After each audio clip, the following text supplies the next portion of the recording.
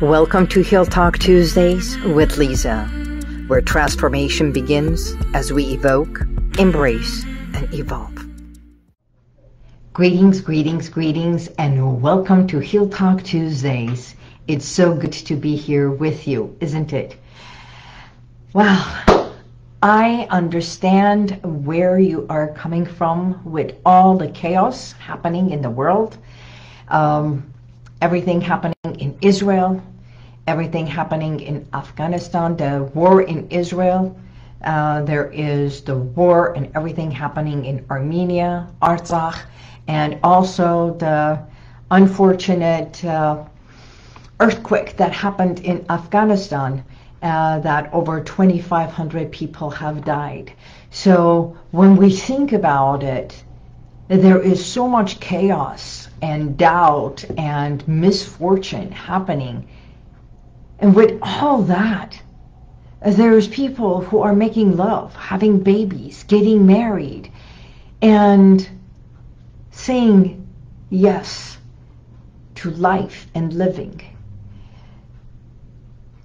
Yes, we can always be prayerful and thoughtful of all that there is happening.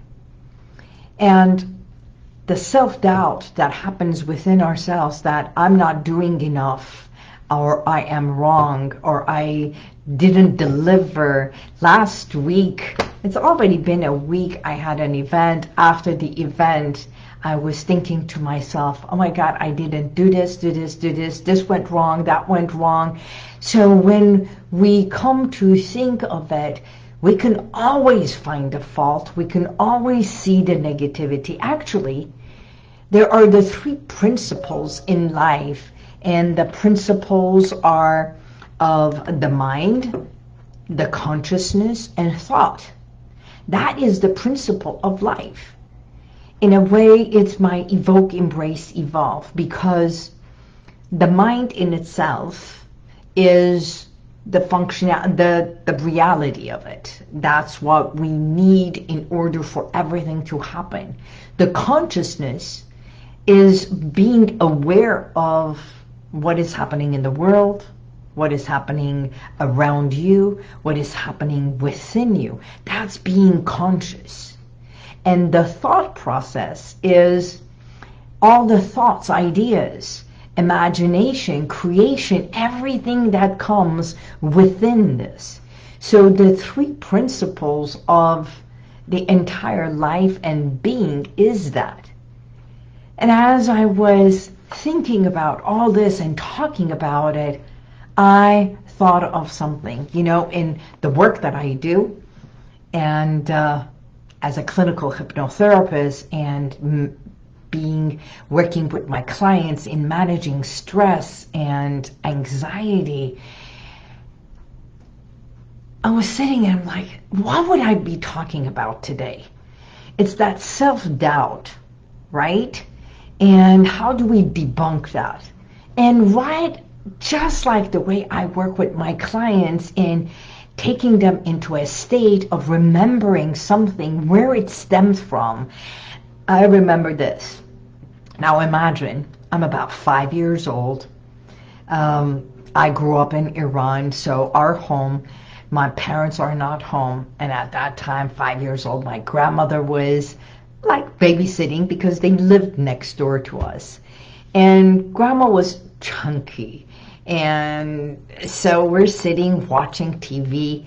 And I remember this couch my parents had. It was like a triangle. It was pointed like this and like a triangle. So this round moon shape was to the back on like a triangle in the corner, and the pointy part was out. So two people could just easily sit there, and grandma was sitting in this beautiful triangle moon shape chair, couch. We're watching TV, and I was sitting next to her. I don't know what happened. I can't remember everything, but all I can remember is I got up, and for whatever reason, grandma was sitting more on one side and this entire couch, apparently it was not close to the wall, it just flipped over, and Grandma hit her head to the wall. The couch is open, and all I could see, this little girl, all I could see is Grandma's like up in the air and just going like this, and she is like in pain. It's like, ow, ow. And all I could see, this little girl is watching Grandma, her legs up, her jammies jammed up on her tummy or something, and all I could do is laugh. So as I am laughing, as this little girl is laughing, Grandma is in pain and calling for help. And I reached out, but I was not strong enough to pull the couch down, and I'm doing everything, but I couldn't because she was heavy and this entire chair had flipped over. I don't remember how we turned the chair, the couch, or Grandpa came and helped. That was not the point. It's just for the longest time, that little girl felt guilty for laughing and that I couldn't help. So I felt helpless. And all I could remember afterwards was being scolded of either jumping out or not being able to help or laughing. All I could do was laugh. And I know, working with clients and seeing so many people, when we get nervous, when I don't know how you deal with it, but there are so many people when they are nervous and they feel helpless, they start laughing and giggling. And of course, when something is funny, we also stop and laugh, and we can't help. It's just like, the whole thing, it's not about you anymore, it's about the laughter. Why am I bringing this up? Because that little incident, that little guilt, or I couldn't help, or I felt guilty, it's those invisible, unseen guilts and shames and self-doubts that come to build up within ourselves, and we hold on to those. Now, throughout the years, I've realized the little girl didn't know any better, but that indication, and I don't know if you have felt it. If you have, by all means, say yes, or it resonates with you. Do you giggle, or do you go into this fight or flight? Here's another one. When we feel unheard and we want to say something and we think that the other person is not hearing us, our voice gets loud when we are angry, and the tone comes up. And it's not that we are angry at that person. There is an underlying, unseen, unmet anger and hurt inside that when something triggers it, it all comes up. So the laughter, the giggles, the loud speaking, and thinking that I am not seen, I am not heard, and creates a self-doubt when it is not met.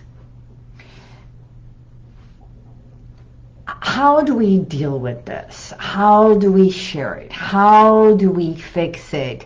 Debunking that self-doubt is the important step towards healing and building the confidence, actually more than confidence, that self-esteem, knowing that no matter what happened, You are valued. You are worthy. It was not my fault, even though I jumped off the couch and it was something funny and I laughed and Grandma didn't laugh with me. Or when something triggers us, it boils up and to the level that the lid comes off and we get angry, right? So there are so many strategies to help you. But most importantly is recognizing that self-doubt is normal. It is. And we all experience it. We all experience it at some point in life.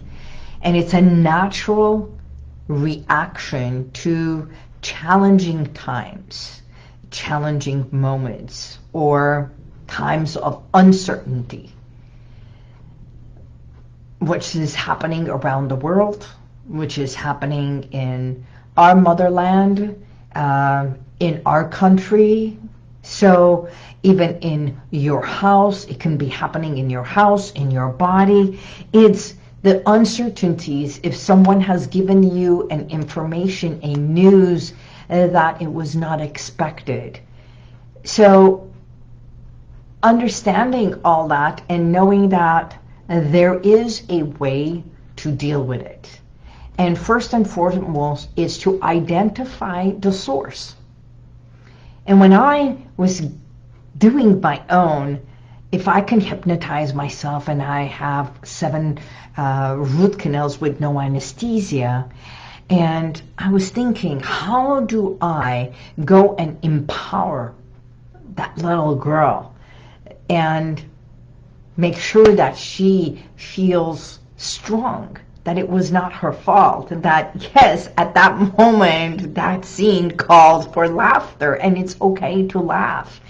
And then once you overcome your shock, you go and tend to the reality.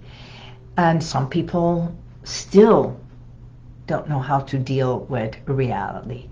So challenge the negative thoughts is another one. First is recognize it and then challenge. Was I really at fault? No, I was a little girl. I didn't know any better. So it is not my fault. You know,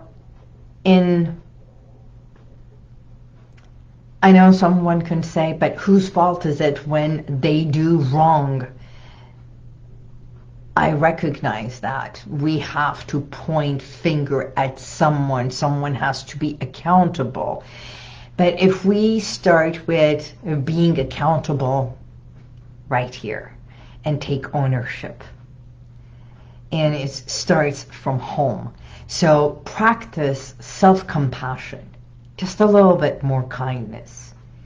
And when I started going down the road of, oh my God, the event was not right, when I was doing my checkpoints, did I deliver? And when I was looking at the videos, I was so loud. Was I unkind? At one point, it feels like I am dictating instead of kindness. And I was in tears because all I wanted to do was create a space of love and compassion in embracing. And when that was not coming through, I was so harsh with myself that all I did was beat myself up. And that's why I remembered the little girl and Grandma. Because for the longest time, I beat myself up of why I got off the couch and why I couldn't help Grandma, and I was laughing. And you know, this is exactly how it happens. Something happens to you at that very moment, and just like a boomerang, takes you to another time and a place until you recognize, oh, this is where it stemmed from. But did it? Did it stem from there? Or that you've been told, don't be doing this because this is wrong, that is wrong, and this is bad, and You know, the right and the wrong, the good and the bad, the black and the white. When a baby falls, they look up and then they get up and they go to their merry way. When they're laughing, or even puppies, when they're playing, they have no understanding where they peeing or anything. Or little kids, when they're playing, they put their hands in their mouth, their toes in their mouth, and they're so fragile and sweet, and we allow them to just play. And as we grow older, that's where all the do this and do that, the right and the wrong, you have to be perfect, you have to do this, comes in. And so when we do this and self-doubt kicks in, negative thoughts, and I'm not good enough, I didn't do it enough, I did it wrong, comes in,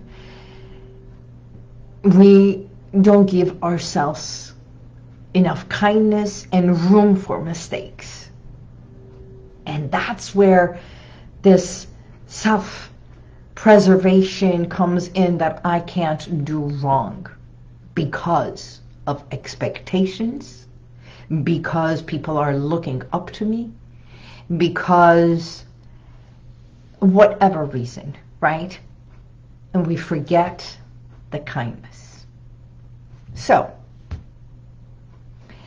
if you take few moments, and truly take few moments, and just allow yourself with unconditional acceptance, think of when you have been harsh on yourself, harsh on your actions and reactions, harsh on the things you thought you had to deliver and you had to be perfect. And if you could, just for today, bring a touch of kindness. And remember that your inner self, that could be a child, could be a teenager, even adult years, a touch of kindness. When we expect someone to be kind to us, my question is, have you been kind to you? I'm emotional right now because all I can think about is we expect war to end. We expect this battle of countries to end, and one eggs another one, and the other one, it's all territorial, it's all this ego. And here, our own ego, our own self-expectations is the first one we have to acknowledge and understand. If there are three principles of our mind, of our consciousness, and our thoughts, how can we come to, yes, evoke this entire idea of this is what is happening, this is the reality, and embrace the reality with kindness. This is where it happened. And if I can be more loving to my reality of being harsh on myself, becoming a parent, you know, should've, could've, would've, to evolve with more love, with more genuineness, and have those realistic expectations met, because you come to focus on your strengths. And if you have done wrong, or you think it was wrong, because even that is a title, you just be mindful, be prayerful. If you meditate, if you pray, if you just take a moment, just take a moment of self-reflection. That's it. And validate yourself instead of expecting others to validate you. That's the first rule. I always say self-acceptance, self-pride trumps everything. Everything. When you are proud of yourself, you know, when you take a test